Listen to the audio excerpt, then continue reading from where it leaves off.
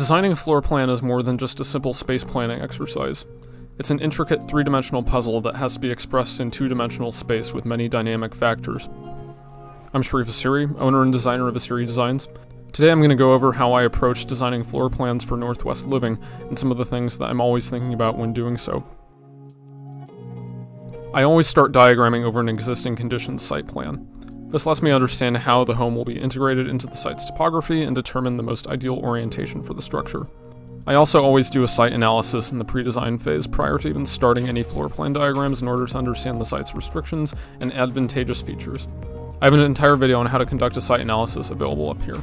This specific site is heavily forested with steep topography and is divided by a small creek that runs through the center of the property. We also have a fairly narrow front property line to the south of the site, coupled by the required side setbacks, which you can see in the secondary dashed line. These factors limit where we can position a driveway and where we can build a home. Generally, we want to select the flattest part of the site to build on if possible, as it will reduce the amount of site prep such as regrading and excavation. Before drawing any kind of floor plan diagrams, it is imperative that you and your design professional come up with a program list of desired rooms with approximate sizes and a rough square footage range based on the budget. This will help you to quickly assess whether a design will be feasible without spending expensive design fees, only to learn that you couldn't afford to build it in the first place. For more information on early budgeting and programming, check out the link to my article in the description. For this site, I'm aiming for roughly 3,400 square feet, including the garage. I started with blocking out a 20-foot by 22-foot rectangle, which will serve as the two-car garage. It's important that we draw this first, as this will need to be at the front of the structure due to the site's constraints. I also sketched in a sizable paved area which extends to the proposed retaining wall so that cars backing out of the garage will be able to turn around instead of having to back out 50 to 75 feet. The next block that I sketched out adjacent to the garage is dedicated to our entry sequences and the various services that we might need to use or access when entering the structure. For example, located at the front door, I've shaded in a large linear coat closet or storage closet. At the entry from the garage, I'm allocating a sizable space to the mechanical room as it's easier to access from the garage level while still being within the conditioned space for energy efficiency. I've also located a powder room which has been tucked away from the main living area, but it's close enough to both entries and the living area for convenience. The living area block is an open plan, combining the living room, dining, and kitchen all together into one long multi-use space. At the wall facing the living area, I've shaded in a large fireplace wall, something that I believe every Pacific Northwest resident should have, and which is often enjoyed by my clients. There's just something about a fireplace that creates such an incredible ambiance in a space, especially in the Northwest.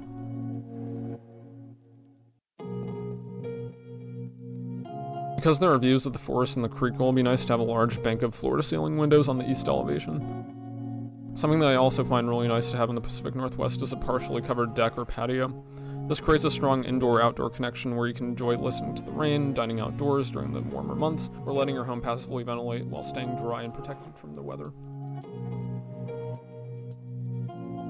The last block that I sketched out is allocated to more private spaces, such as bedroom suites and a multi-use recreational room, along with a laundry room. Sectioning off the bedroom blocks into more of an annex space helps to emphasize the separation of private and more public spaces within the house, which is especially useful if you're entertaining guests. Each bedroom will have views of the forest as well, strengthening the connection to the site and creating a serene experience of waking up to the sight of a tree canopy and the soft filtered light every morning. We will need a retaining wall across the west elevation as well as a way to deal with the stormwater. Having a continuous planter with a gravel path will help this water drain quickly and will be an aesthetically pleasing solution, especially if we come back later and add some bullet lights or path lights to eliminate the shrubs along the wall.